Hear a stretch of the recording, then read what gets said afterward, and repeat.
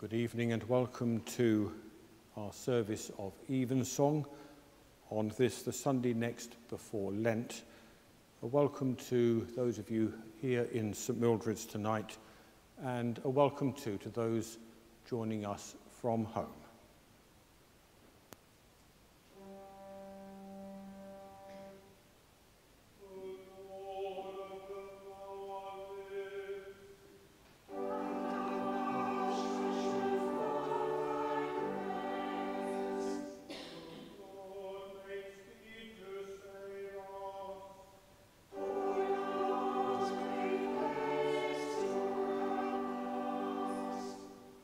Glory be to the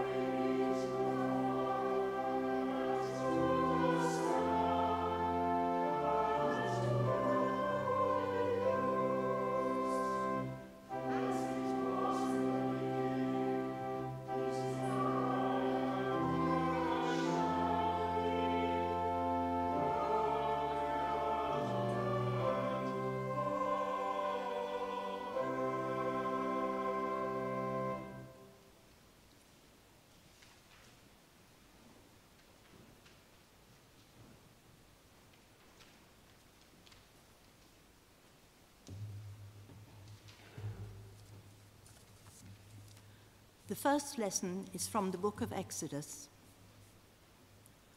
The Lord said to Moses, "Come up to me on the mountain and wait there, and I will give you the tablets of stone with the law and the commandment which I have written for their instruction." So Moses set out with his assistant Joshua, and Moses went up into the mountain of God. To the elders he had said, "Wait here for us until we come to you again, for Aaron and Hur are with you. Whoever has a dispute may go to them." Then Moses went up on the mountain, and the cloud covered the mountain. The glory of the Lord settled on Mount Sinai, and the cloud covered it for 6 days. On the 7th day, he called to Moses out of the cloud.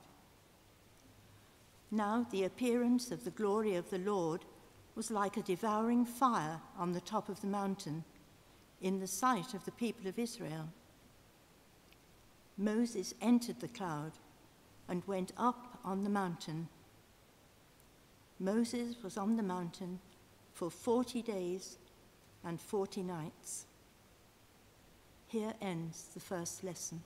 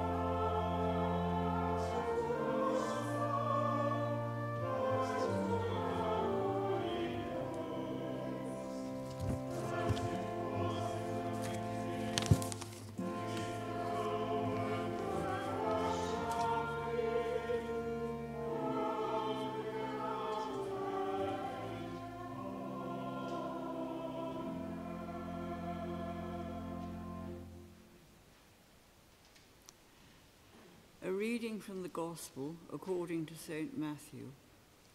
Jesus took with him Peter and James and his brother John and led them up a high mountain by themselves. And he was transfigured before them, and his face shone like the sun, and his clothes became dazzling white. Suddenly there appeared to them Moses and Elijah talking with him. Then Peter said to Jesus, "Lord, it is good for us to be here if you wish. I will make 3 dwellings here, one for you, one for Moses, and one for Elijah." While he was still speaking, suddenly a bright cloud overshadowed them, and from the cloud a voice said, "This is my Son, the Beloved. With him I am well pleased. Listen to him." When the disciples heard this, they fell to the ground and were overcome by fear. But Jesus came and touched them, saying, "Get up and do not be afraid." And when they looked up, they saw no one except Jesus himself alone. As they were coming down the mountain, Jesus ordered them, "Tell no one about the vision until after the Son of Man has been raised from the dead." Here ends the second lesson.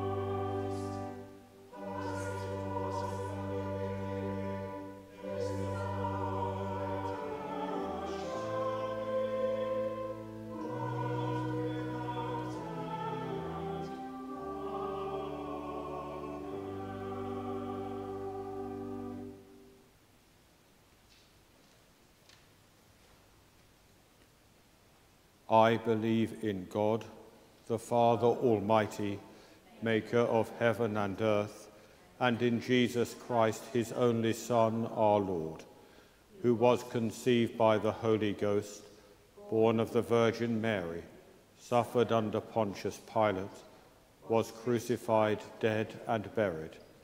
He descended into hell. The third day he rose again from the dead. He ascended into heaven, and sitteth on the right hand of God the Father Almighty. From thence he shall come to judge the quick and the dead.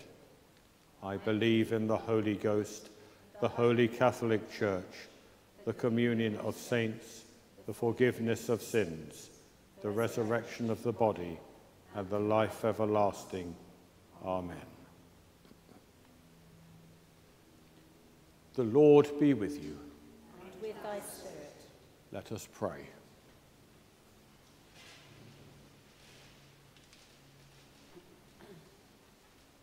Lord, have mercy upon us. Christ, have mercy upon us. Lord, have mercy upon us. Our Father, which art in heaven, hallowed be thy name. Thy kingdom come, thy will be done, in earth as it is in heaven. Give us this day our daily bread, and forgive us our trespasses, as we forgive them that trespass against us. And lead us not into temptation, but deliver us from evil. Amen.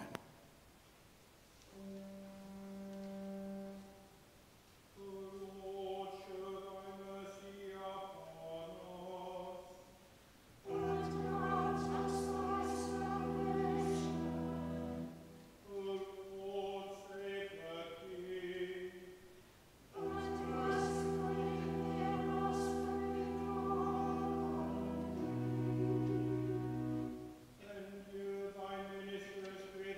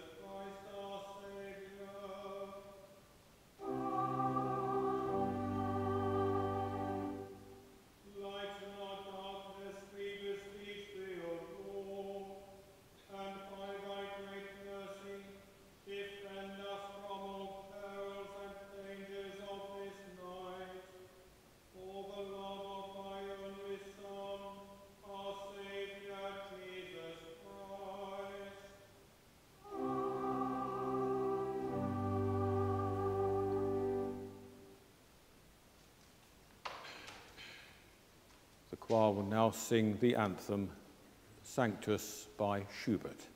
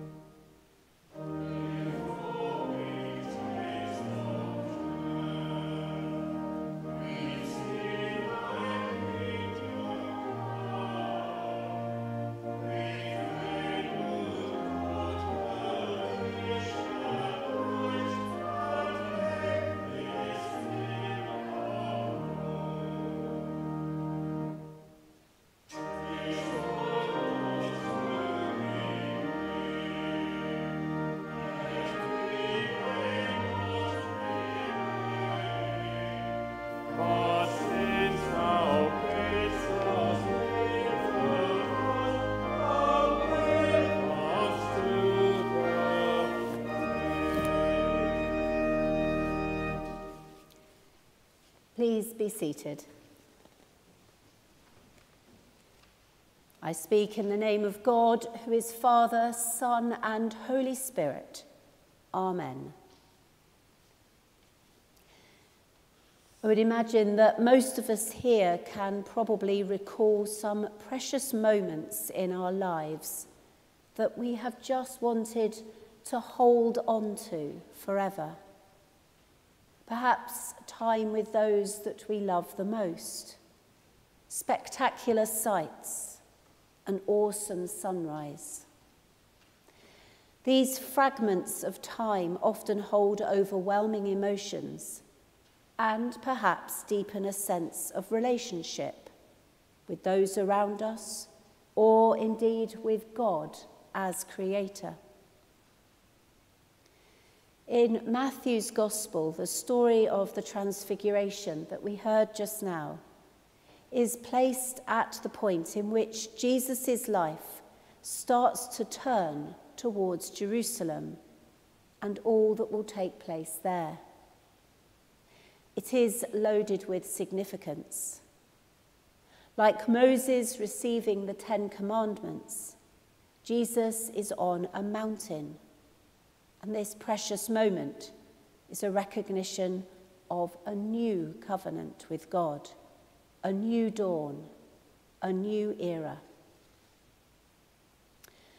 But not too far away from this gilded mountain is a small, dark hill just outside Jerusalem. There too, Jesus will be elevated. Today, Jesus on this mountain is flanked by Moses and Elijah. In a short while, he will be enclosed by thieves on the hill. Today on the mountain, there is bright cloud and bright light. The hill to come will be shrouded in darkness. Today, Peter is faithful and thrilled. On the hill, he will deny and disappear. This is a mountain of glory where all of God's plans and greatness are revealed. The hill will be one of shame, where it seems that nothing good can come, the end of an era. What is all of this for? As the disciples hurry around in their bewilderment, trying to build a shelter, God literally interrupts their busyness with an echo from Jesus' baptism.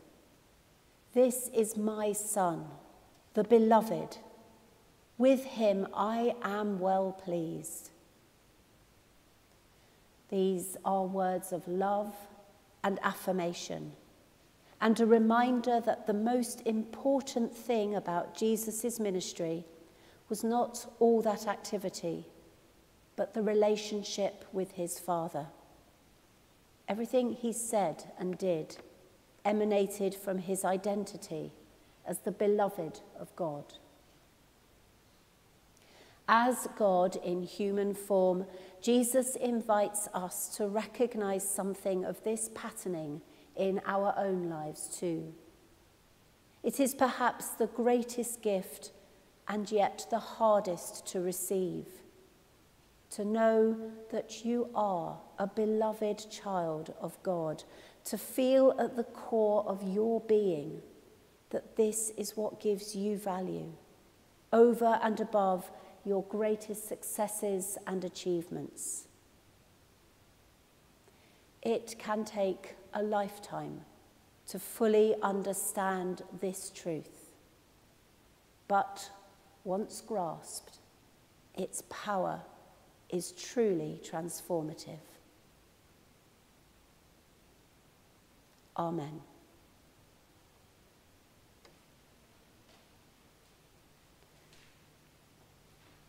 Let us now come before our transforming God and pray in faith.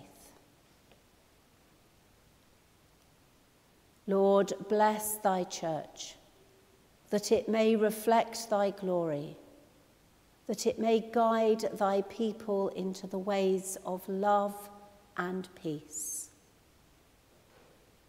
We pray for the church as it seeks to uphold thy law and to discover thy will, that we may be faithful to thee until the day dawns and the morning star rises in our hearts. Lord, enable us to proclaim thy kingdom and thy glory. Lord, in thy mercy, hear our prayer. We pray for a world that so often has lost its way, a world without standards, without direction. We pray for all whose life seems to have no purpose or meaning, for all who are confused and needing guidance.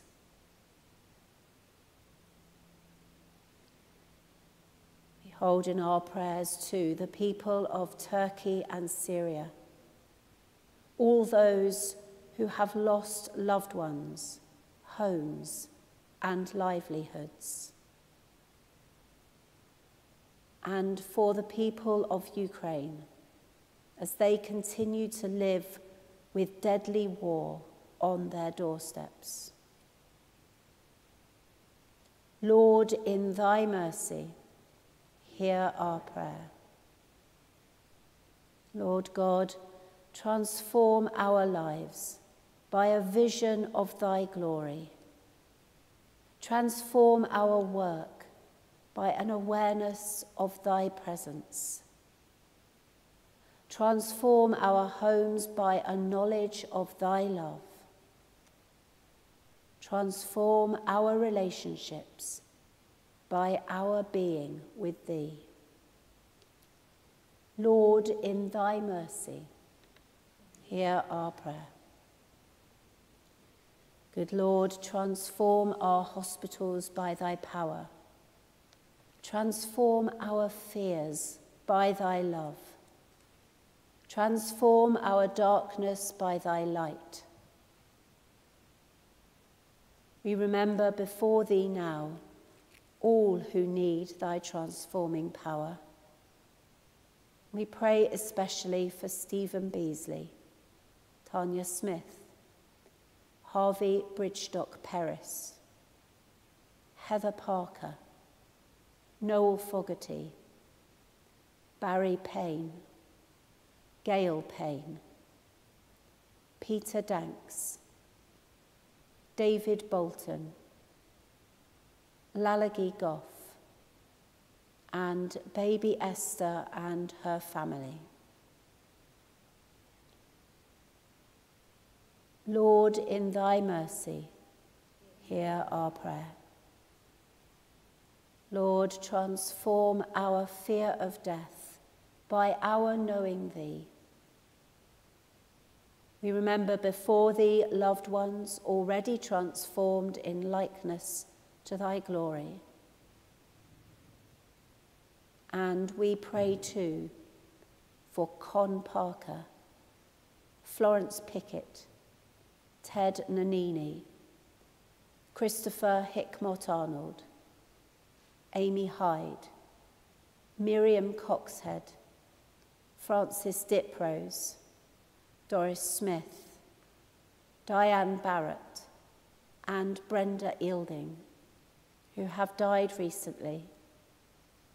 And we remember too Monica Clinch, Zoe Coombe, and Jim Jeffrey on the anniversary of their death. Lord, in thy mercy, hear our prayer. Lord, change us and we shall be changed. Transform us by thy love. Redeem us by thy grace. Strengthen us by thy presence, that we may move from glory to glory. Merciful Father, accept these prayers for the sake of thy Son, our Saviour, Jesus Christ. Amen.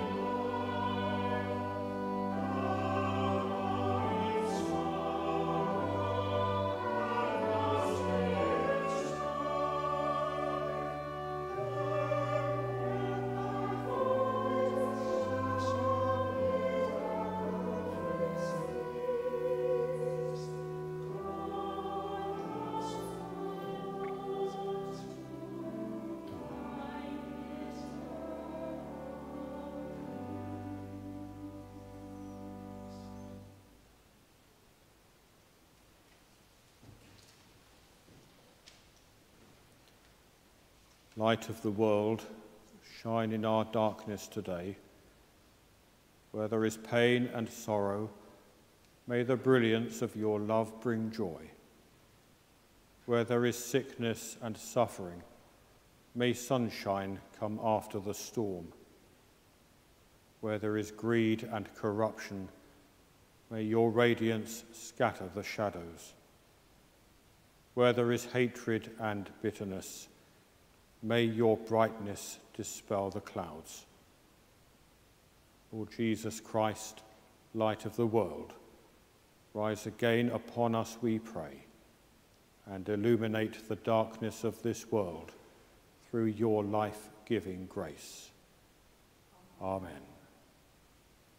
Bless us, O God the Father, who hast created us. Bless us, O God the Son, who hast redeemed us. Bless us, O God the Holy Spirit, who sanctifieth us. O blessed Trinity, keep us in body, soul, and spirit unto everlasting life. Amen.